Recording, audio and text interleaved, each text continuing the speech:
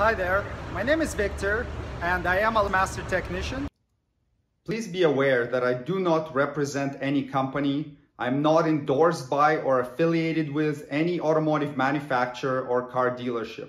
All opinions expressed in this video are my own, and all trademarks, logos, and brand names are the property of their respective owners. Today, I'm going to show you how to replace the engine air filter on 2015 to 2021 Lexus NX turbo models, including Lexus NX200t and NX300.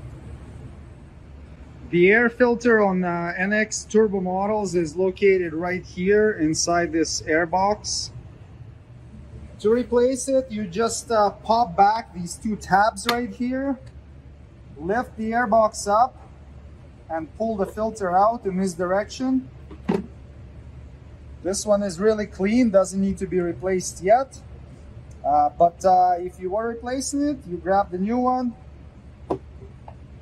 slide it in there, kind of massage it into place a little bit. There are two tabs on the back of the airbox right there.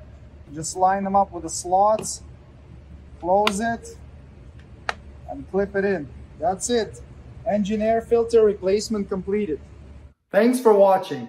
Please check for product links below the video for any tools or supplies needed to complete the procedure shown in this tutorial.